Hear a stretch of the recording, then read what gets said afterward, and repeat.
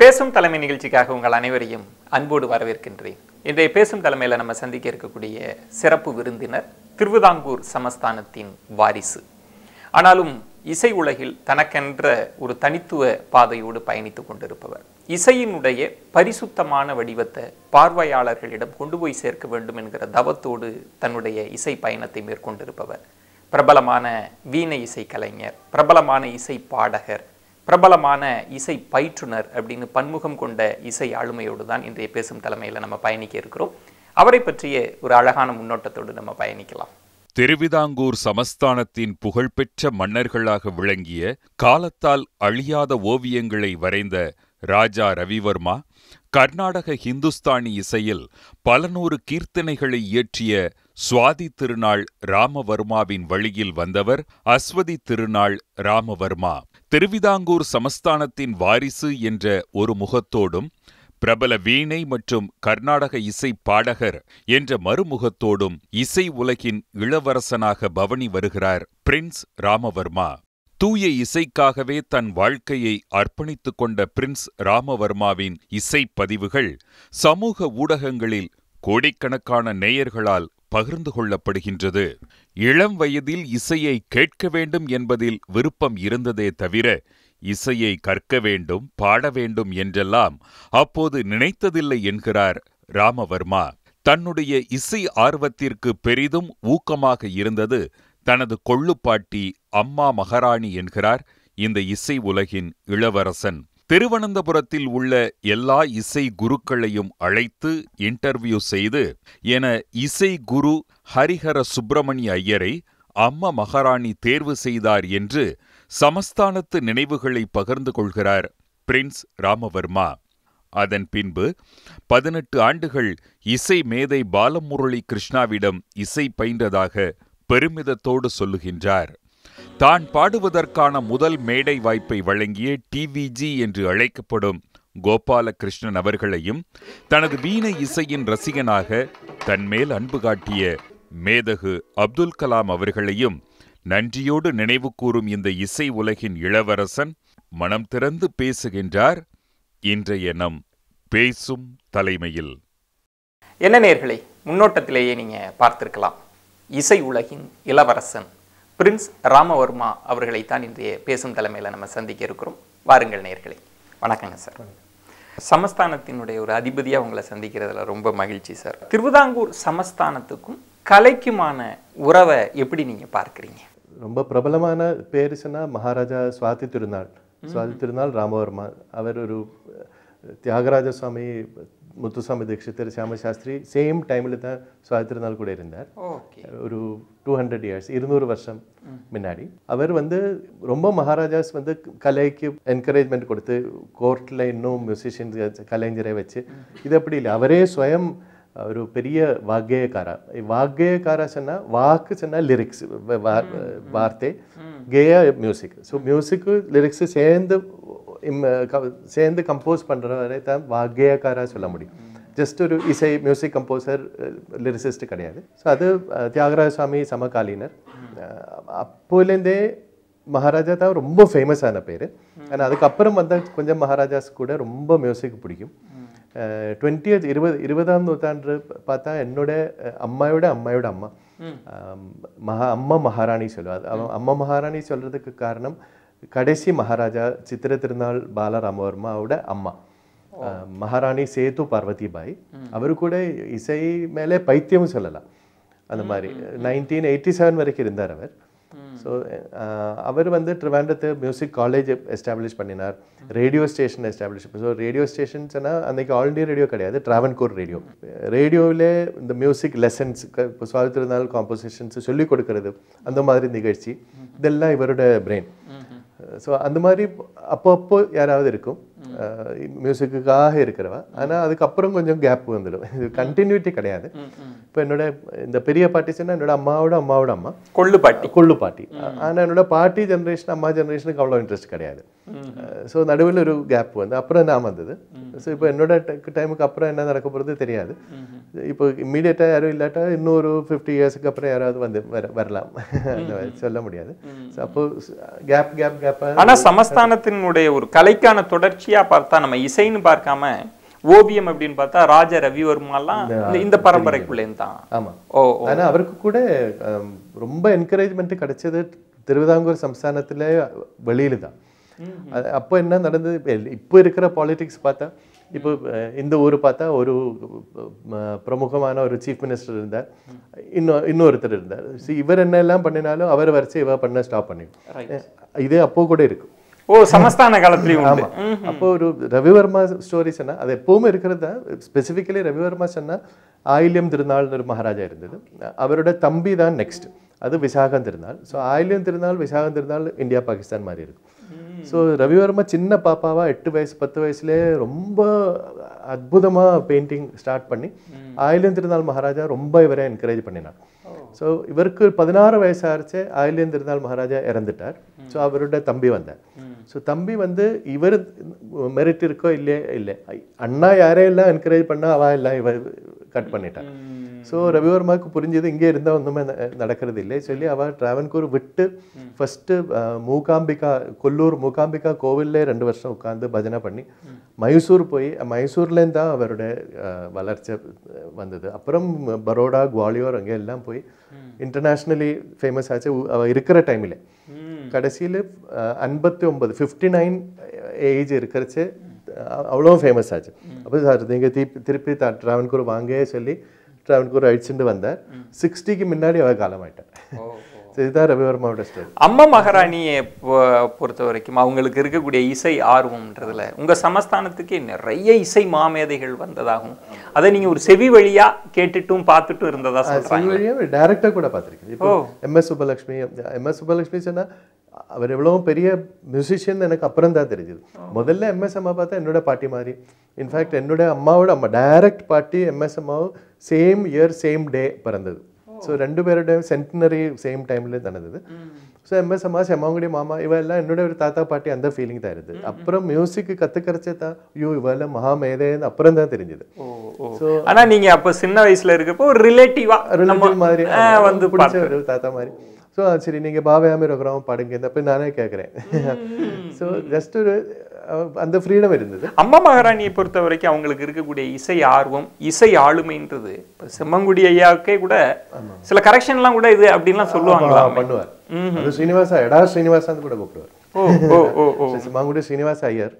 So இப்போ அம்மா மகாராணியோட கடைசி பிறந்த நாள் 87 ஆச்சு அப்போ ஏஜ். அப்போது ஈவினிங் செம்மாங்குடி ப்ரோக்ராம் இருந்தது அங்கே சுவாதி திருநாள் சங்கீத சபையில். ஆனால் அம்மா மகாராணி ஹெல்த்து சரியில்லை, வர முடியல. அப்போ 6 to 9 இவ கான்சர்ட் பாடி இருக்கார். அவருக்கும் ஏஜ் இருக்குது, 70-75 ஏஜ் இருக்குது அந்த டைமில். அப்புறம் வீட்டில் ஒரு டின்னரில் ரொம்ப 100-150 கெஸ்ட் இருந்தார். டின்னர் ஒரு அளவு 9:45 10 அரைச்சி அம்மா மகாராணி செம்மாங்குடி கிட்ட சொல்லி எனக்கு ஒன்று பாட்டு கேட்கணும், கொஞ்சம் ரூமுக்கு வா சொல்லி செம்மாங்குடி ரூமுக்கு வந்தார். அப்போ வயலின் மிருதங்கம் வாசிச்சு TN கிருஷ்ணன் உமையாள்புரம் சிவராம் அவர் 2 பேரும் இப்போ இருக்கார், மெட்ராஸ்லேயே இருக்கார் 2 பேருமே. இன்ஃபேக்ட் TN கிருஷ்ணனுக்கு இந்த மாதம் 90 இயர்ஸ் ஆக போகிறது டிசம்பரில். இப்பவும் வாசிச்சுட்டு இருக்கார் வயலின். ஸோ அவர் கூட எங்கள் வாத்தியம் இருக்குது நான் கூட வரட்டே சொல்லி இவரும் வந்தார். ஸோ எனக்கெல்லாம் அன்றைக்கி 12-13 இயர்ஸ் தான் இருக்குது. சின்ன பையன். அப்போ எல்லாம் 9-9:30 நைட்டு கம்பல்சரியாக படுத்து தூங்கணும். தூக்கம் வராமல் இருந்தால் படுத்துட்டு இருக்கணும், அவ்வளோதான். ஸோ 10க்கு அப்புறம் நைட்டு பார்த்தது டே அன்னைக்கு தான். ஸோ அம்மா வரானு உட்காந்து சரி என்ன பாட்டு பாடும். ஸோ என்னோட அக்கா இருந்தது ஒரு தில்லானா பாட்டு. ஸோ நார்மலி கச்சேரியில் கடைசி ஐட்டம் தான் தில்லானா பாட்டு. ஸோ சரி ஒரு தில்லானா பாடு சொல்லி அப்போ எங்களோட ஃபர்மாயிஷ் இது பாடு அது பாடு இது பாடி சொல்லி அப்படியே நைட்டு ஒரு 12-12:30 வரைக்கும் போச்சு. ஸோ இவரும் 75 ஏஜ் இருக்குது, இவர் 3 hours ப்ரோக்ராம் பாடிட்டு அதுக்கப்புறம் தான் நைட்டு திருப்பி பாட வச்சுட்டு இருக்கேன். ஆனால் அம்மா மகாராணிக்கு அப்போவே தெரியும் நினைக்கிறேன், இன்னும் அவ்வளோ நாள் இல்லை. ஸோ அவர் கடைசி கேட்குற மாதிரி இருந்தது செம்மாங்குடி மாமா வச்சு. ஸோ ஒரு கான்சர்ட்டில் லாஸ்ட் ஐட்டம் மங்களம். அப்போ அது எங்கள் மகாராஜா சுவாதி திருநாள் மகாராஜா பண்ணின ஒரு மங்களம் இருக்குது. யதுகுல காம்போஜி இந்த ராக பேர் புஜக சாயினோ தான் அது ஸ்டார்ட் ஆகிடும். ஸோ ஓரோ ஐட்டம்ஸாக கேட்டு செம்மாங்குடி மாமா கிட்ட நெக்ஸ்ட் என்ன வேணாம்னு சொல்லிச்சு ஒரு யதுகுல காம்போஜி பாடுச்சு. ஐடியா கிடச்சி மங்களம் ஸ்டார்ட் பண்ணிட்டார் எதுக்குலாம் எடா ஸ்ரீனிவாசன் அப்படியே கற்றுண்டார். ஸோ நாங்கள் எல்லாம் அவ்வளோ ஃப்ரீடம் இருந்தது அவருக்கு. அப்படியெல்லாம் அவங்க வேலை நடக்காது. நீங்கள் ஹெச்சரிக்காக பாடு மங்களம் எல்லாம் பாட முடியாது சொல்லி அப்படியே நைட்டு 1:32 வரைக்கும் பாட வச்சார் பாவம். நீங்கள் சின்ன வயசில் இருக்கிறப்ப ஒரு இசைத்துறைக்குள் நம்ம வருவோம், நம்ம இசை கற்றுக்கணுன்ற பெரிய ஆர்வம்லாம் இல்லை அப்படின்னு. ஆமாம், அது உண்மை. ஸ்கூலில் இருக்கிறச்சே தான் ஸ்கூலில் எங்கள் ஸ்கூலில் ஒரு மியூசிக் குரூப் இருந்தது. அங்கே ஸ்கூலோட ப்ரேயர் இருக்குது அந்த ஸ்கூல் மேலே, அது நேஷ்னல் ஆந்தம் இதெல்லாம் பாடணும். அப்போ சாரிகாமா என்ன ஒன்றுமே தெரியாது, இது பாடிடும் அவ்வளோதான். அந்த குரூப்பில் இருக்கிற ஒரு பையன் என்னோட பெஸ்ட் ஃப்ரெண்டு. அப்போ அவர் என்ன இப்போ அவள் கிரிக்கெட் பண்ணியிருந்தா நானும் கூட கிரிக்கெட் பண்ணியிருப்பேன் அந்த மாதிரி. ஸோ அந்த அளவு தான் இன்ட்ரெஸ்ட் இருந்தது. இப்போ என்னோட பாட்டி ஜென்ரேஷன் அம்மா ஜென்ரேஷன் யாருக்குமே மியூசிக் இன்ட்ரெஸ்ட். ஸோ இந்த நெக்ஸ்ட் ஜென்ரேஷன் பாப்பா பாடுறாரு தெரிஞ்சு ரொம்ப சந்தோஷமாச்சு. ஸோ அப்போ நான் இந்த ஸ்கூலில் பாடின பாட்டு அது ரொம்ப ஒன்றுமே இல்லை, அந்த மாதிரி சிம்பிளான பாட்டு. நான் அது பாடுறச்சே அதே திட்டாமல் இது நல்லா தான் இருந்தது. ஆனால் சாஸ்திரிய சங்கீதம் கற்றுட்டா இன்னும் நல்லா இருக்கும். ரொம்ப சமத்தா சொல்லி சரி நான் கற்றுக்கிறேன்னு சொல்லி ட்ரிவாண்டத்தில் இருக்கிற எல்லா மியூசிக் டீச்சர்ஸே வீட்டில் கூப்பிட்டு ஒவ்வொருத்தரை பாட வச்சு கேள்வி கேட்டு இன்டர்வியூ பண்ணினார். அதெல்லாம் எனக்கு அப்போ தெரியாது, அப்புறம் தான் தெரிஞ்சது. இன்டர்வியூ உங்களுக்கு யாரு குரு?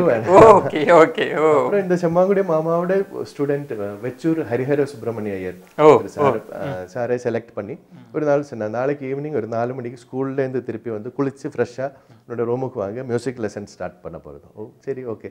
இப்போ சார் வந்து மூஞ்சியே பார்க்க வேண்டாம், எப்படி தான் இருக்கும். ஸோ அதுவும் பெரிய பாட்டி எல்லாருக்கும் ரொம்ப பயம், அவள் பாட்டி முன்னாடி அப்படி தான் இருக்கும். ஸோ இப்படி வந்து அவள் சாந்து பாடிடும், நான் அதை ரிப்பீட் பண்ணிவிடும், அவள் வீட்டுக்கு போயிடும். ஒன்றுமே அவருக்கு சொல்ல மாட்டார், பேசவே இல்லை.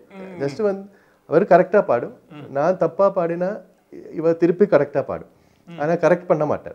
நீ இப்படி பாடி அது தப்பு, இப்படி பண்ணணும் அதெல்லாம் சொல்ல மாட்டேன். இவ கரெக்டாக பாடிட்டு இருப்பேன், 100 வாட்டி ஆனாலும் பரவாயில்ல, எனக்கு கரெக்டாக வந்துடும் கடைசியாக. இவர் ஒரு இளவரசனுக்கு இசை சொல்லி கொடுக்குறப்ப எப்படி இருக்குன்றத புரிஞ்சுக்க முடியுது. மகாராணியும் பக்கத்துல பார்த்துட்டு இருப்பாங்களா? அம்மா மகாராணி கட்டில் பெட்டு மேலே அவ இருக்கு, கீழே தான் இருக்கு. அன்னைக்கு சாரோட சிச்சுவேஷன் என்னன்னு எனக்கு அப்புறம் தான் புரிஞ்சு. இவ பார்த்துட்டு இருக்காரு, எப்படி சொல்லி கொடுக்குறாரு தான் இவ பார்க்கறாரு. அப்புறம் கொஞ்ச நாள் தான் மகாராணி இருந்தது. ஆனா அதுக்கப்புறம் எனக்கே இன்ட்ரெஸ்ட் வந்தது. இசைக்குள்ள நம்ம பயணிக்கலாம், பைத்தியம் மாதிரி. பப்ளிக்கா பாடணும் இல்லை, இது இன்னும் தெரியணும், இன்னும் கத்துக்கணும், பிராக்டிஸ் பண்ணணும், இன்னும் இம்ப்ரூவ் பண்ணணும், அந்த ஆசையை தான் இருக்கு. இந்த பப்ளிக்கா பாடுறது ஆசையே கிடையாது அப்போ. இப்போ நான் ஒரு சின்ன இடம் திருவனந்தபுரம் டவுன்ல இருந்தவர், இப்போ நான் சென்னையில் வந்தேன், நான் வெளியூர் போனேன். இது இப்போ நார்மலா லைஃப்ல என்ன ஆயிடுவேன்னா, கொஞ்சம் உலகெல்லாம் பார்க்கறச்சே முதல்ல நம்ம ஊர்ல இருந்து அவர் என்னவோ பெருசா நினைச்சது, இப்போ எல்லாம் பார்க்கறச்சு அவ அவ்வளோ பெருசு இல்லைன்னு தான் நார்மலா ஆயிடும். ஆனா என்னோட குருநாதரை பொறுத்த வரைக்கும் இன்னும் கலைஞரை பார்க்கறச்சே, இன்னும் குருக்கா பார்க்கறச்சே என்னோட சாரோட வேல்யூ ஜாஸ்தி ஆகிட்டே இருக்கு. அன்னைக்கே எனக்கு ரொம்ப பிடிக்கும். ஆனா இப்போ பார்க்கறச்சு இந்த மாதிரி ஒரு அமோகமான ஒரு குருவை கிடைச்சதே பெரிய பெரிய பெரிய புண்ணியம் பண்ணியிருக்கேன். அதுக்கு அந்த ஒரு விஷயத்துக்கு இந்த அம்மா மகாராணிக்கு எவ்வளோ வாட்டி நன்றி சொன்னாலும் அது முடியாது. அந்த மாதிரி ஒரு குரு, ஒரு பெரிய ஆசை இருந்தது. ஆனா இன்றைக்கு ஒரு இசை உலகில ஒரு முக்கியமான இடத்துல இருக்கிறீங்க. இத அம்மா மகாராணி பார்த்திருந்தா இன்னும் கூட கண்டிப்பா ரொம்ப ரொம்ப ரொம்ப சந்தோஷப்பட்டேன். உங்களுடைய இசை பயணம் அப்படின்றத வந்து ஒரு இளவரசனுக்கான இசை பயணமா கூட பார்க்க முடியும். ஒரு சமஸ்தானத்துல இருந்துட்டு இசை கற்றுக்கொண்டு இன்றைக்கு இருக்கக்கூடிய ஒரு நவீன உலகத்துல ஒரு இசை பயிற்றுனராகவும் இருக்கக்கூடிய அடுத்த ஜென்ரேஷன் இருக்கிற இந்த சுவாரஸ்யமான தருணத்தை ஒரு சின்ன பிரேக் அப்புறம் நம்ம பேசலாம் சார். பேசும் தலைமையில் ஒரு சுவாரஸ்யமான தருணம் அப்படின்னே சொல்லலாம். ஒரு ஃபேமஸான ஒரு ஃபில்ம் உண்டு, ஒரு இளவரசனினுடைய அனுபவத்தை வந்து அந்த படம் பேசும். அந்த மாதிரியான ஒரு அனுபவத்தை தான் இன்றைய பேசும் தலைமை உங்களுக்கு வழங்கி கொண்டு இருக்கிறது. ஒரு இளவரசனின் இசை பயணத்தில் நம்ம தொடர்ந்து பேசலாம் ஒரு சிறிய விளம்பர இடைவேளைக்கு பிறகு. பேசும் தலைமை நிகழ்ச்சிக்காக உங்களை மீண்டும் வரவேற்கின்றேன். இசை உலகின் இளவரசன் பிரின்ஸ் ராமவர்மா அவர்களோடு தான் இன்றைய பேசும் தலைமையில் நம்ம பேசிகிட்டு இருக்கோம். அவருடைய தனித்துவமான இசை பயணம் குறித்து இன்னும் சுவாரஸ்யமாக பேசலாம். உங்களுடைய இசை பயணத்தில் வந்து உங்களுடைய மானசீகமான குரு அப்படின்னா யாரை சொல்லுவீங்க? 2 பேர் இருக்கார் ஆக்சுவலி. கர்நாடக சங்கீத உலகத்தில் எம்டி ராமநாதன், அவர் பாலக்காடு கேரளாவிலேருந்து இருந்தார். ஆனால் லைஃப் ஒரு 80% இங்கே மெட்ராஸில் தான் இருந்தார். கலாக்ஷேத்ராவில் ஸ்டூடெண்ட்டாக ஜாயின் பண்ணி கலாக்ஷேத்ராவில் டீச்சராக கலாக்ஷேத்ரா பிரின்சிபலாக தான் இருந்துட்டார் 1984. அவரோட குரல் ரொம்ப டீப்பாக இருக்கும். ஸோ நார்மலாக யாரும் பாடுற மாதிரியே கம்பேர் பண்ண முடியாது. இப்போ எல்லாருமே வாதாபி கணபதிம் அது பாடினா இவர்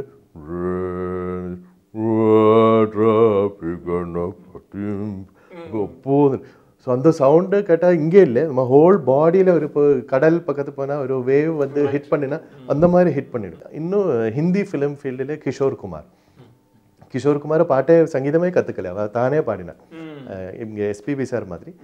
ஸோ கிஷோர் குமார் பாட்டும் என்னவோ ரொம்ப என்ன அட்ராக்ட் பண்ணியிருக்கு இப்போ கூட.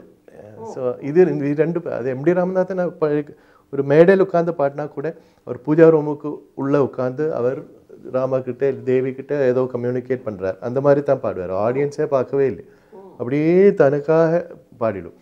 கிஷோர் குமார் வந்து ஃபுல் என்டர்டெயின்மெண்ட் பப்ளிக்குக்காக பாடும். அது ரெண்டு எக்ஸ்ட்ரீம். ஆனா அது இது ரெண்டு பேர் தான் எனக்கு ரெண்டு கண்ணு மாதிரி. எம்டி ராமநாதன் கிஷோர் குமார் தான் ரொம்ப அப்போ பிடிக்கும், இப்போ கூட ரெண்டு டூ எக்ஸ்ட்ரீம் வந்து ரசிக்கிறப்ப நீங்க எந்த பாதையை எடுத்துக்கணும்? நான் வந்து என்னுடைய இப்போ சொன்ன குருநாதர் வெச்சூர் ஹரிஹர சுப்பிரமணியர் சார் காலமானதுக்கு அப்புறம் டாக்டர் பாலமுரளி கிருஷ்ணன் மங்களம்பள்ளி பாலமுரளி கிருஷ்ணன் சார்கிட்ட 1995 ஜாயின் பண்ணினேன்.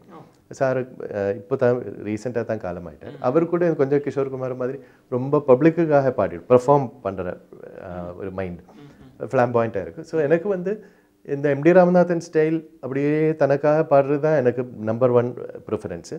ஆனால் அப்படி பாடினா இவர் டிக்கெட்டுக்கு காசு செலவு பண்ணி 3 hours அம்மா சங்கீதம் கேட்கறதுக்காக வந்து உட்கார்ந்துட்டு இருக்கார்.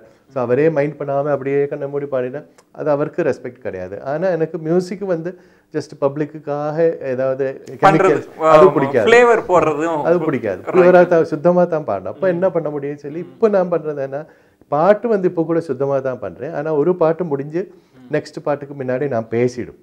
ஸோ இப்போ பாட போகிற பாட்டு இது. இப்போ ஒரு சின்ன எக்ஸாம்பிள் சொன்னால் சித்தர் பாடல் சொல்லி நந்தவனத்தில் ஒரு ஆண்டி, அது கொஞ்சம் பழைய சில ஜென்ரேஷன் தாத்தா பாட்டி சொல்ல. அது வந்து நந்தவனத்தில் ஒரு ஆண்டி அவன் 4 மாதமாய் குயவனை வேண்டி கொண்டு வந்தான் ஒரு தோண்டி அதை கூத்தாடி கூத்தாடி போட்டுடை தாண்டி. இவ்வளவுதான் மீனிங். 4 லைன் தான் இருக்கு. ஆனால் ரொம்ப பேருக்கு இதோட மீனிங் தெரியாது. நந்தவனத்தில் ஒரு ஆண்டிஸ்னா ஒரு கார்டன், ஒரு தோட்டத்தில் ஒரு ஆண்டிஸ்னா இந்த எல்லாமே உபேட்சிச்சு கூட எல்லாம் துறந்தால் ஆண்டி. அவன் 4-6 மாதம் 4+6 4-6 மாதமாய் அவ எதிர்பார்த்துட்டு இருக்கார் ஒரு குயவன். குயவன் இது கிளே பாட்டு பண்றவன் கொண்டு வந்தான் ஒரு தோண்டி, ஒரு கிளே பாட்டு கொண்டு வந்தான். அதை கூத்தாடி கூத்தாடி போட்டு உடைத்தான். ஆனா உள்ள மீனிங் என்னன்னா, இந்த நந்தவனத்தில் இந்த பிரபஞ்சத்திலே ஒரு ஆண்டி சொன்னா ஒரு ஆத்மா. இப்போ ஒரு ஆத்மாவை பிறக்கிறதுக்கு ஒரு உடலுக்கு தான் காத்து வெயிட் பண்ணிட்டே இருக்கு. அப்போ ஒரு லேடி வந்து பிரெக்னென்ட் ஆகி இருக்கிறது 10 months 10 மாதம். அப்போ 4-6 மாதமாய் குயவனே வேண்டி அது பிறக்கிறதுக்கு எதிர்பார்த்துட்டு இருக்கு. பிறந்து நம்ம உடலோட கொண்டு வந்தான் ஒரு தோண்டி வந்து நம்மளோட பாடி. அது லைஃப்லே கூத்தாடி கூத்தாடி ஆடி பாடி கடைசியில் க்ளோஸ் அது போட்டு உடைத்தாண்டி. அப்போ பிறக்கிறது செத்து போகிறது எல்லாமே சேர்த்து ஒரு 4 lines இருக்கு. ஸோ இது வந்து ரொம்ப பேருக்கு இந்த மீனிங் தெரியாது.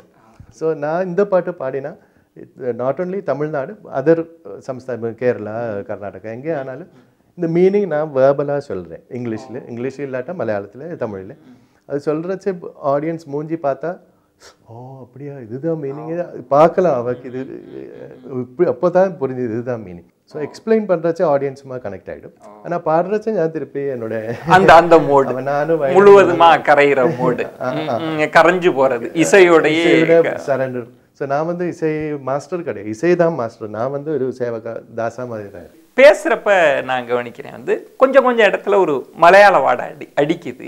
ஆனால் பாடுறப்ப வந்து இப்போ நந்தவனத்தில் ஆடி பார்த்தீங்கன்னா டிக்ஷன் ரொம்ப கரெக்டாக இருக்கே, என்ன காரணம்? அது நான் அதுக்காக ப்ராக்டிஸ் பண்ணியிருக்கேன். அது இப்போ இல்லை எல்லா லாங்குவேஜிலுமே அதோட சில கேரக்டரிஸ்டிக்ஸ் இருக்கும். ஸோ இப்போது தெலுங்கு வந்தால் அதில் ஜான்னு லெட்டர் சொல்கிறச்சு ஜேமா சேர்ந்து ஒரு இசட்டு கூட வரும். இப்போ தியாகராஜா தியாகரோஜு கூட வரும். இந்த சக்கனி சக்கனி சொல்லு சவுண்ட். இப்போ அது அந்த லாங்குவேஜை பேசுகிறேன். அதுக்கு பெரிய ஒரு அட்வான்டேஜ். நான் ஃப்ரெஞ்சு கற்றுண்டேன். இப்போ சின்ன வயசில் இங்கிலீஷ் அப்படியே ஆட்டோமேட்டிக்காக இங்கிலீஷ் கேட்டு புக்கு படித்து ஆட்டோமேட்டிக்காக வந்தது. ஒரு கான்ஷியஸாக பண்ணலை. ஆனால் 20 வயசில் தான் ஃப்ரெஞ்சு கற்றுனேன். அப்போ என்ன ஆக்டிவ் என்ன பாசிவ் ப்ரொனன்சியேஷன் எல்லாமே தெரிஞ்சு தான் நான் கற்றுனேன். அப்போ தி ஃப்ரெஞ்ச் பீப்புள் வந்து என்னோட பேர் வர்மா சொன்னேன். மிஸ்ஸியர் வார்மா வான்னு சொல்லிச்சு. வா கிடையாது, இசட் மாதிரி ஒரு பஸ்ஸிங் சவுண்ட் இருக்கு. அப்போ தான் இது வெறி சொல்கிறச்சு அதுதான் இந்த ஃப்ளேவர் வித்தியாசமாக இருக்குது. ஸோ நான் வந்து ஐ எம் வர்மா சொன்னேன். ஐ எம் வார்மா வா சொல்கிறச்சு ஒரு ஃப்ரெஞ்ச் ஃப்ளேவர் இருக்குது. ஸோ அப்புறம் ஓரோ லாங்குவேஜும் கன்னடா எப்படி இல்லை நரசிம்ஹா பிரஹ்லாதான்னு அவள் சொல்கிறது கொஞ்சம் வேற மாதிரி இருக்குது கன்னடி காஸ்டன்னா. ஸோ தெலுங்குஸ் எப்படி சொல்லும், தமிழியன்ஸ் எப்படி சொல்லும். ஸோ எனக்கு வந்து இங்கிலீஷும் மலையாளம் தான் நிஜமாக தெரியும். ஆனால் இந்த மாதிரி தமிழ் பேசும் அட்லீஸ்ட் உங்களுக்கு புரியறது நான் என்ன பேசுறது அந்த லெவலில் ஹிந்தி பேச தெரியும், ஃப்ரெஞ்சு பேச தெரியும். இந்த பக்கம் பேசினா கன்னடா அண்ட் தெலுங்கு எனக்கு புரியறது இப்போ. ஸோ பட் நான் பாடினா எந்த லாங்குவேஜ் பாடினாலும் இப்போ பெங்காலி கூட நான் பாடுறேன். அது கேட்குற ஒரு பெங்காலி நினைக்கணும் நான் பெங்காலின்னு அவருக்கு ஃபீல் பண்ணணும். அப்படியே ட்ரை பண்ணிட்டே இருக்கேன். அது கிடைச்சது சொல்றது இல்லை, அதுக்கு ட்ரை பண்ணிட்டே இருக்கு இப்போ கூட. இப்போ இசைக்கு வந்து மொழி கிடையாது, ஆனாலும் அந்த அர்த்தம் தெரியணும், பாவம் புரியணும். பல ரசிகர்களை கூட அந்த ஆலாபெல்லாம் பார்த்துட்டு ரசிச்சிட்டு இருக்கிறாங்க. ஆனா என்ன மீனிங்னு புரியாமையே நடக்குதா நீங்க சொல்றீங்க? இப்போ ஆலாபனையில ஜஸ்ட் அந்த சவுண்ட் இப்போ ஸ்வரம் பாடினா சரிகமப சரி அதுக்கு மீனிங் கிடையாது. சரிகமப அப்போ சரிகமகரி சனி சரிகமப மகரி சனி சரிகமப மகமப நீ தனி சரி நீ சரிகமப மகரி சனி தனி சமகரி சனி தனி சபத மதப. இது எனக்கு தெரியாது நெக்ஸ்ட் என்ன வரப்போ இப்போ பேசுற மாதிரி அது வந்துட்டே இருக்கு. அப்போ அது பியூர் மியூசிக், அதில் வார்த்தை கிடையாது. ஆனால் வார்த்தை இருந்தால் அது அந்த பண்ணி இருக்கிற மகா பெரியவர் தியாகராஜானா, தீட்சிதரானா, சுவாதி திருநாள், புரந்தரதாசா, அன்னமாச்சாரி அவ்வளோ பெரிய விஷயங்கள் ஒரு தாஜ்மஹால் மாதிரி ஒரு பண்ணி வச்சிருக்கு. ஸோ அது யூஸ் பண்ணி தான் நாங்கள் எல்லாம் மியூசிஷியன்ஸு நம்ம கெரியரே லைஃபே ஓடின்னு இருக்கு. ஸோ அவருக்கு கொடுக்குற மரியாதை ரெஸ்பெக்ட் கொஞ்சம் கஷ்டமானால் கூட தெரியாமல் இருக்கிற ஃபாரின் லாங்குவேஜ் இப்போ ஜெர்மன் ஃப்ரெஞ்சு மாதிரி தான் சம்ஸ்கிருதம் தெலுங்கு கூட எனக்கு ஃபாரின் லாங்குவேஜ் தான், தமிழ் கூட ஃபாரின் லாங்குவேஜ் தான். ஆனால் அது அந்த எக்ஸ்ட்ரா எஃபர்ட் எடுத்து இப்போ எஜுகேஷன் இருக்குது, மூளை இருக்குது, இப்போ அதே வேறு எதுக்கெல்லாம் அது யூஸ் பண்ணுறது. அப்போ இதுக்கு நம்ம ப்ரொஃபஷனான நம்ம லைஃபான இதில் அவருக்கு ரெஸ்பெக்ட் பண்ணுறது. நான் மீனிங் சொல்கிறச்ச கூட பாருங்கள் எனக்கு இந்த மீனிங் தெரியுதுன்னு ஷைன் பண்ணுறதுக்கு கிடையாது. அவர்கிட்ட இருக்க இப்போ தியாகராஜா பிம்பம் இருந்தால் அது மேலே ஒரு லைட் அடிச்சு பாருங்கள் எவ்வளோ அழகாக பண்ணிடுறேன். அப்படிதான் அந்த மைண்டோட தான் நான் ஒரு சேவையாக தான் பண்ணுறேன். அது சொல்லி எனக்கும் இன்னும் புரிஞ்சிடும். நீங்க சின்ன வயசுல இருக்கிறப்ப சொன்னீங்க இப்ப செம்மங்குடியாரினுடைய சீடர் தான் உங்களுக்கு குருவா இருந்தாங்க. அது செம்மங்குடியார் பரம்பரைன்னு சொல்லுவாங்க, பாரம்பரியம் அப்படின்னு. நீங்க பாலமுரளி கிருஷ்ணா அவங்கள்ட்ட போனது அவர் இன்னொரு வேற ஒரு பாரம்பரியம் இல்லை. நீங்க எப்படி அவரை குருவா எப்படி தெரிஞ்சது? எனக்கு வந்து பாலமுரளி சார் மியூசிக் பாட்டுலேருந்து ஜாஸ்தி அவரோட காம்போசிஷன்ஸ் என்ன ரொம்ப அட்ராக்ட் பண்ணியிருக்கு. ஸோ இப்போ தியாகராஜா இருந்தது 200 இயர்ஸ் முன்னாடி, சுவாதி திருநாள் 200 இயர்ஸ், புரந்தரதாசா 600 இயர்ஸ் முன்னாடி. ஸோ இவெல்லாம் பார்க்குறதே இல்லை. அப்போ நான் இப்போ தியாகராஜா கிட்ட போய் ஒரு தியாகராஜா அவரோட காம்போசிஷன் கற்றுண்டா எப்படி இருக்கும் ஒரு ட்ரீம். அது வந்து இவர் இப்போ இருக்கிறவர் கம்போஸ் பண்ணிட்டு இருக்கார். தில்லானா எல்லாம் ரொம்ப அட்ராக்டிவாக இருக்கும். தில்லானா சொன்னால் அது கேட்டால் நமக்கு டான்ஸ் பண்ணுற மாதிரி தோணணும். சாருக்கிட்ட போய் அவரோட காம்போசிஷன் அவர்கிட்டே டைரெக்டாக கற்றுண்டா எப்படி இருக்கும் ஒரு ஜஸ்ட் ஒரு தாட் வந்தது. அப்படி சாரே அப்ரோச் பண்ணி அப்போ என்னோட ஃபேமிலி வந்து ஃபுல் செம்மாங்குடி தான் எல்லாம் டிசைட் பண்ணும். அப்போ அவருக்கு பாலமுரளி சாரே பிடிக்காது. ஸோ பாலமுரளி சார் ஒரு வாட்டி கூட கூப்பிடல பேலஸில். அப்போ நான் போறச்ச சாருக்கு என்ன தெரியும், நான் அந்த என்ன மைண்ட் பண்ணாம இருக்கிற ஃபேமிலியில பாப்பா தெரியும். அந்த சமஸ்தானம் ஸோ நீ எதுக்கு இங்கே வந்து உங்க ஜனங்கள் எல்லாம் அங்கே இருக்காரு. அப்போ செம்மாங்குடி மாமா எல்லாம் உயிரோடு இருக்கிறாங்க 1994, 95. ஸோ நான் சொன்னேன் இல்லை எனக்கு உங்களோட காம்போசிஷன்ஸ் கற்றுக்கணும்னு ஆசை இருக்குது. என்ன காம்போசிஷன் சார்? உங்களோட தில்லானா சார். நான் உங்களோட டைம் வேஸ்ட் பண்ண மாட்டேன், நான் ஒரு 2 minutes பாடுறேன், உங்களுக்கு பிடிச்சா நீங்கள் அக்செப்ட் பண்ணுங்கள், இல்லாட்டா நான் இன்னும் கூப்பிடவே மாட்டேன் சொல்லி. இப்போ நார்மலாக ஒருத்தர் அந்த டைம்ல எல்லாம் ஒரு பாட்டு பாடு சொன்னாங்க, இல்லை வேண்டாம், ஒரு வெக்கமாக இருந்த டைம் அந்த அவருடைய ஒரு தில்லானா நான் பாடினேன். அது அவருக்கு ரொம்ப பிடிச்சது. அப்போவே வந்து ஹக் பண்ணிவிட்டு எங்கே you live in Madras? No. You have work in Madras? No. தென் நான் சொன்னேன் நீங்கள் ஒரு டேட்டு சொல்லுங்கள், நான் மெட்ராஸ் வரேன் உங்ககிட்ட. You will come all the way from Kerala just to learn from me? S சொன்னார். You are not married? No. Very lucky. அப்படி சொன்னேன். அப்போ எனக்கே தெரியாது நான் எப்படி மெட்ராஸ் வர போகிறேன். எனிவே நான் வரேன், நீங்கள் டேட்டு கொடுத்தா நான் வரேன்னு நான் அப்படியே சொன்னேன் சார்கிட்ட. அப்போ நான் சாரோட 2 தில்லானா ஒரு ஓங்காரா காரணி ஒரு சாங் கொஞ்சம் காம்போசிஷன் தான் கேட்டிருக்கேன். அப்போ சார் ஒரு புக்கு கொடுத்தேன். அதில் ஒரு 120 காம்போசிஷன்ஸ் இருக்குது இவர் பண்ணினேன். அது பேஜாக பார்க்குறது ஒன்றுமே நான் கேட்கல லைஃப்பில் ஒரு வாட்டி கூட. ஸோ நான் சொன்னேன் சார் இது என்ன பாட்டு இது 1950 some time I compose I never Singh no சொல்லி ஜனங்களுக்கு கொஞ்சம் 10 பாட்டு தான் திருப்பி வேணும். இப்போ இங்கே தமிழ்நாட்டில் வந்து ஒரு நாள் போதுமா அவ்வளோதான், அந்த திரை இசை பாட்டு. ஆமாம் அது தங்கரதம் இந்த மாதிரி 2-3 சினிமா பாட்டு இல்லாட்டா நகுமோமும் சாமஜவரகமனா தேவாதி தேவா எந்தரோ மகானுபாவலு இந்த மாதிரி 4 சாங்கான கான்செர்ட் ஆச்சு. அதே பிபரே ராமரசம் இந்த மாதிரி சாங்ஸ் இருக்குது. ஸோ ஜனங்கள் இதே எதிர்பார்த்துட்டு வருவார், சார் அதே டெலிவர் பண்ணுவார். ஆனா அவருக்கு தெரியாது தூங்கிட்டு இருக்க ஒரு 1000 பெரிய கலை பொக்கிஷம் இசை பொக்கிஷம் இருக்கு. எனக்கும் தெரியாது. அப்போ நான் ஜஸ்ட் 4 தில்லான கத்துக்கிறதாக வந்து 18 வருஷம் நான் 18 வருஷம் அப்படிதான் தமிழ் கூட கத்துட்டேன். அவருடைய கீர்த்தனைகளையே அவருக்கு முன்னால ஒரு சின்ன வயசுல இருக்கப்ப பாடுறதுக்கு ஒரு அசாத்திய தைரியம் வேணும். என்ன பாண்டிங்கன்றது நினைவு இருக்கா? அது கொஞ்சம் நேயர்களுக்கு பாடிக்கா. அது ஒரு தில்லானா திருதிருத்தம் தகுதியும் அப்போ அந்த டைம்ல திருதிருத்த வாயில வரதில்லை. அதுக்கு திருதிருத்தம் தகுதியும் ததர தீரனா தன தீரனா தன தீரனா திருதிருத்தம் தகுதியும் Thiem Thiem Thiem Thiem Thiem நன திம் நன திம் தனன தோம் தலாங்கு தகதோம் தகதகதோம் ந தலாங்கு தகதோம் தகதகதோம் ந தலாங்கு தகதோம் தகதகதோம் ந திருதிருத்தம் தகுதியும் இந்த மாதிரி தலாங்கு தகதோம் தகதகதோம் ந அது சொன்னா அது ஒரு கன் ஃபயர் பண்ற மாதிரி இருக்கு. அது சார் மிருதங்கம் தெரிஞ்சவர், அதோட இன்ஃப்ளூயன்ஸ் இருக்கு இந்த மாதிரி காம்போசிஷன்ஸ். தில்லான நாதிருதிம் ததர தனி நாதிருதிருத்தோம் நாதிருதிருத்தோம் திம் நன தில். அது ஒரு வெளியூர் போய் ஒன்றுமே சொல்லாமல் பாடினா கூட இப்போ தில்லான நாதிருதி பாடிச்சா எல்லாருமே அப்படி ஆடியன்ஸ் ஃபேஸ் ஸ்மைல் பண்ணுறாங்க. காமெடி பண்ணுறது அவ இன்னும் ஒரு பாசிட்டிவாக இருக்கு. ஒருவேளை 18 வருஷம் இருந்ததுனால சாரை பத்தி உங்க குருநாதரை பத்தி பேசுறப்போ குரல் கூட அவர் மாதிரியே இமிட்டேட் பண்றீங்களா? நான் சாரு கிட்ட டைரக்டா கூட பண்ணியிருக்கேன். நான் 2-3 வாட்டி ஃபோன் பண்ணேன். முதல்ல சார் என்னோட பேரு வர்மா, அவங்களே பார்க்க முடியுமா? சாருக்கு யாரு தெரியாது, call me some other time.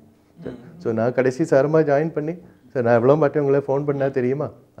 சரி ஞாபகம் இல்லையா? ஆமாம் நீங்கள் சொல்லுவார் call me some other time நீங்கள் சொல்லு அப்படி ஹி சிரிப்பார்.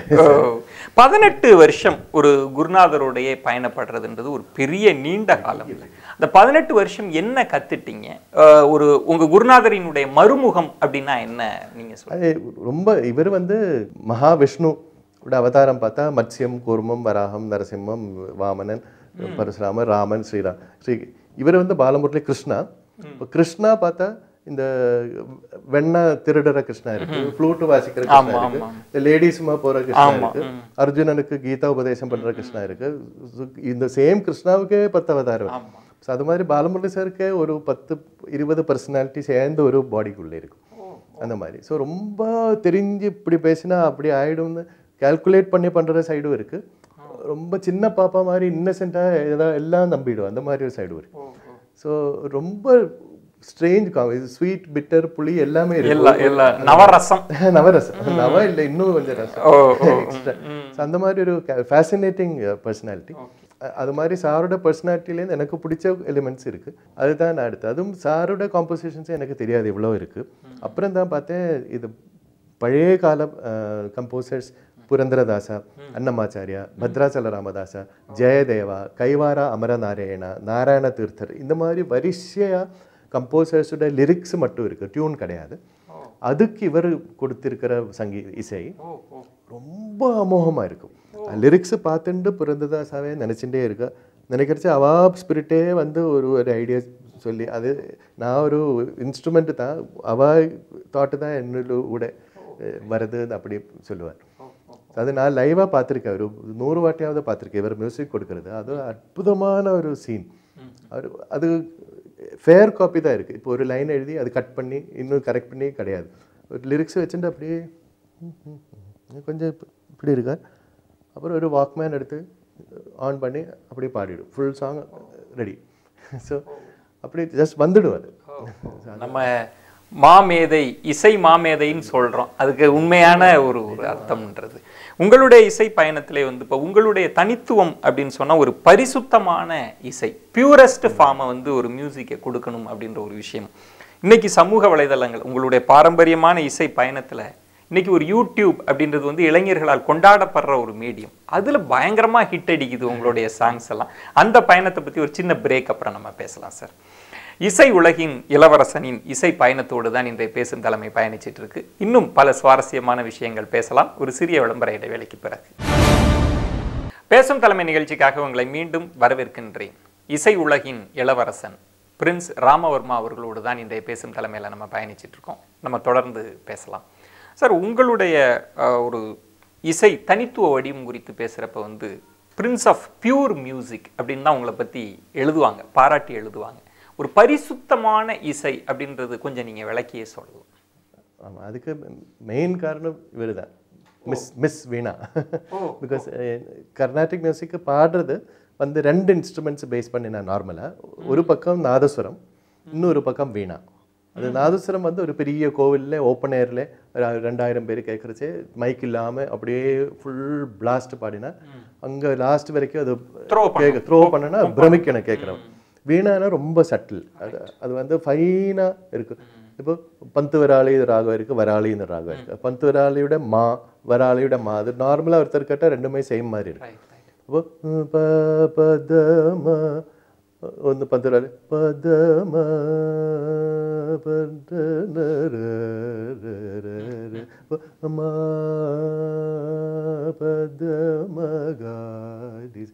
இது வந்து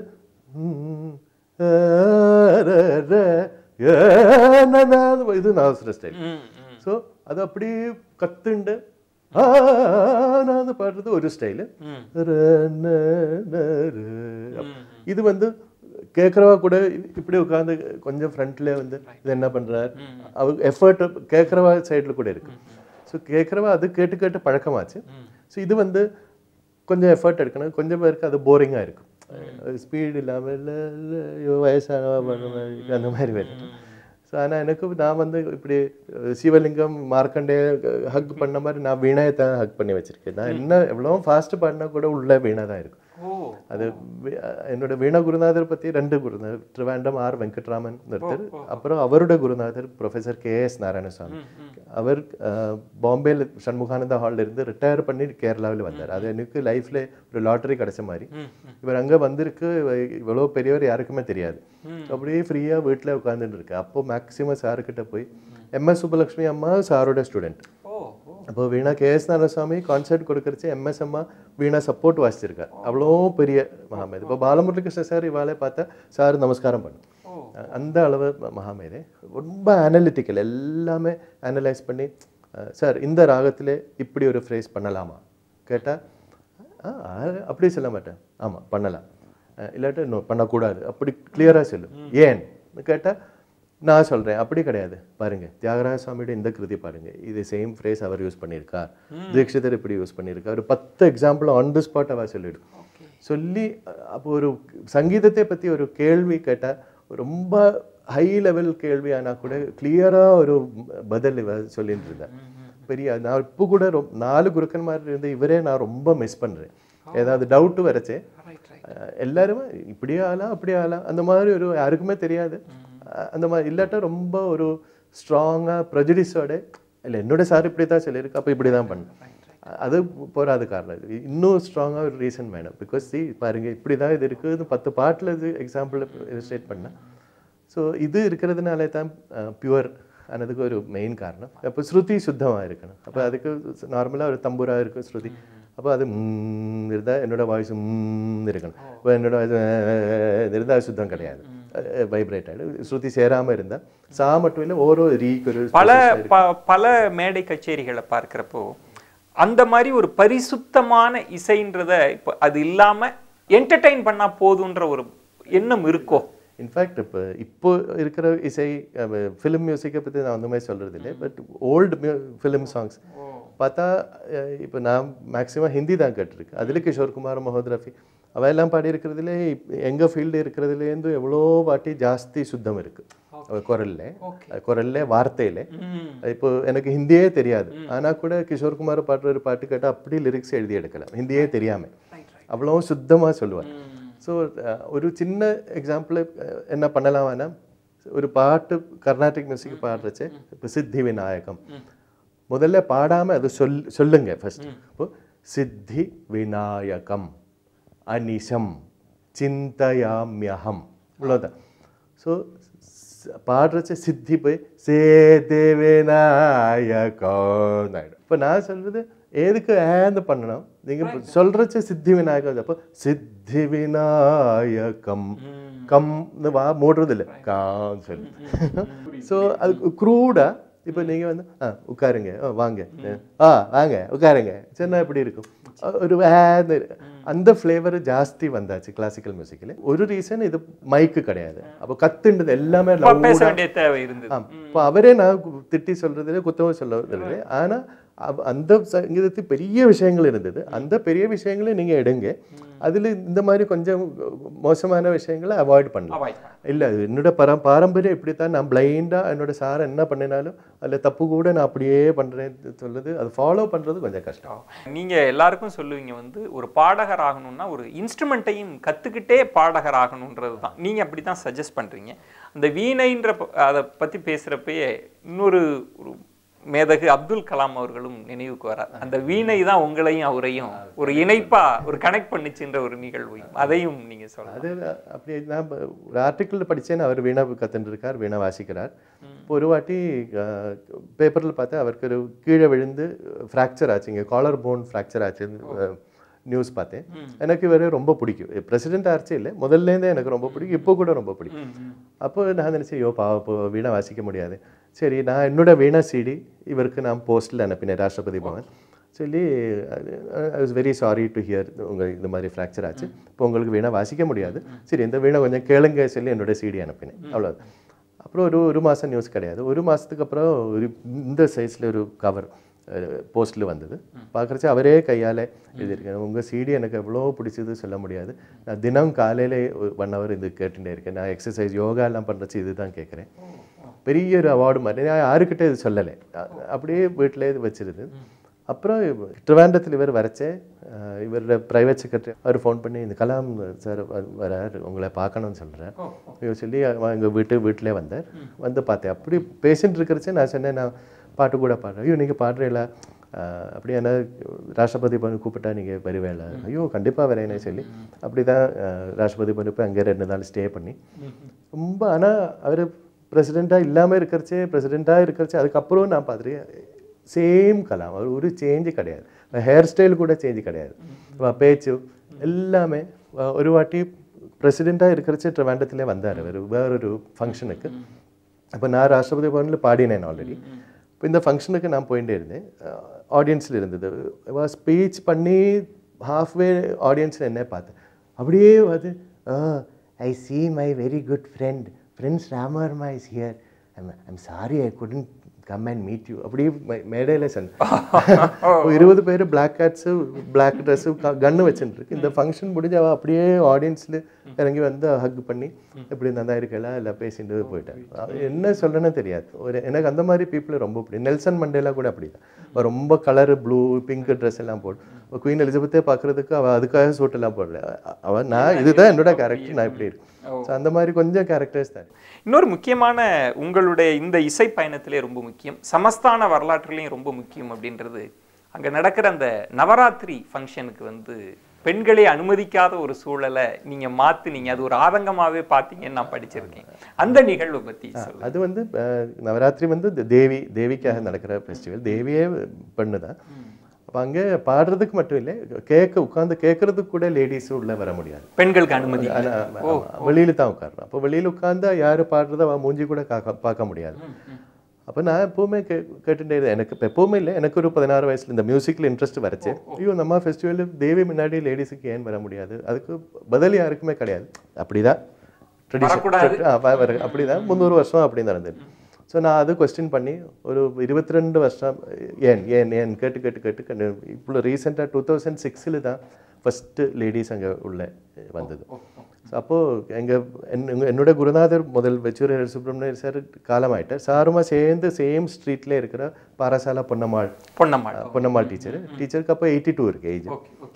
டீச்சரோட ஃபேஸ் தான் அப்போ ஞாபகம் வந்து ஃபஸ்ட்டு லேடி யார் ஆகணும், அது அந்த சான்ஸ் ஒருத்தருக்கு தான் கிடைக்க முடியும். டீச்சர் இப்போ பாடுறாரா, ஹெல்த் எப்படி இருக்கு ஒன்றுமே தெரியாது. ஸோ டீச்சரே நான் அப்போவே ஃபோன் பண்ணி வீட்டில் போய் பார்த்தேன். டீச்சர் இந்த மாதிரி ஒரு ரூல் சேஞ்ச் ஆச்சு, இந்த மண்டபத்தில் லேடிஸுக்கு பாடுறது நீங்கள் தான் ஃபஸ்ட்டு ஐயோ நான் எல்லாம் யோசிக்கவே இல்லை இந்த மாதிரி ஒரு இடத்துல உள்ளே பார்க்க முடியும், இல்லை நீங்கள் தான் பாடணும். இது நவராத்திரி முடிஞ்சு தான் ஃபிக்ஸ் பண்ணியிருக்கு. இப்போ இன்னும் 11 மாதம் இருக்குது. ஸோ டீச்சர் ஐயோ நெக்ஸ்ட் இயரில் நான் உயிரோடு இருக்குமோ எனக்கு தெரியாது, சரி நீங்கள் உயிரோடு இருக்கு நீங்கள் பாடுங்க சொல்லி பாடினார் ஒரு வாட்டி. அது ரொம்ப ரொம்ப ஃபஸ்ட் கிளாஸாக போச்சு. அதுக்கப்புறம் நான் சொன்னேன் நவராத்திரி ஃபஸ்ட் டே சங்கராபரணம் ஒரு காம்போசிஷன், செகண்ட் டே இன்னும் வேறு பாட்டு இருக்குது, 9 நாள் வேறு பாட்டு இருக்குது. ஸோ மினிமம் நீங்கள் 9 இயர்ஸ் பாடணும். இன்னும் ஐயோ 9 இயர்ஸ் எல்லாம் நான் இருக்குமோ கூட தெரியாது சொல்லி இப்போ 95 இப்போ கூட பாடிட்டு இருக்கேன். இப்போ இந்த நவராத்திரி கூட பாடினேன். ஒரு ஏஜ் 87 88ல 15 கான்சர்ட்டாக அமெரிக்கா டூர் போனார்.